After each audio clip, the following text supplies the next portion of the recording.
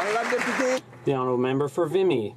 Mr. Speaker, it's a pleasure for me to underscore the outstanding work done to fight the spread of human papillomavirus infections, which leads to different kinds of cancer. The Federation of Medical Women of Quebec is organizing events on the Hill to promote the very first HPV Prevention Week in the world, which will take place the first week of October this year. This is a first step to increase awareness of this virus, which is extremely contagious.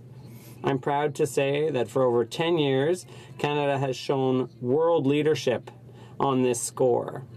I'm calling on our government to maintain its support for prevention strategies so that we can get rid of HPV once and for all.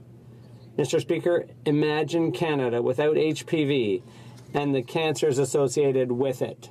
Thank you.